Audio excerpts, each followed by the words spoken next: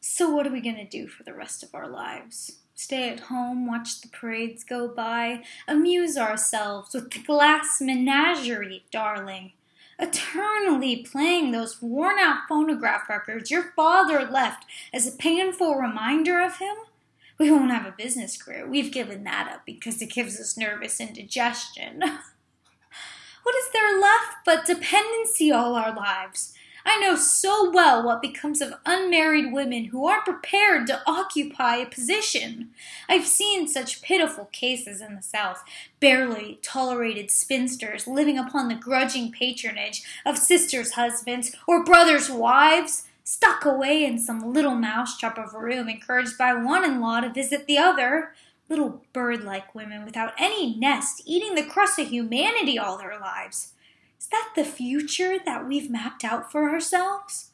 I swear it's the only alternative I can think of. It isn't a very pleasant alternative, is it? Of course, some girls do marry. Haven't you ever liked a boy?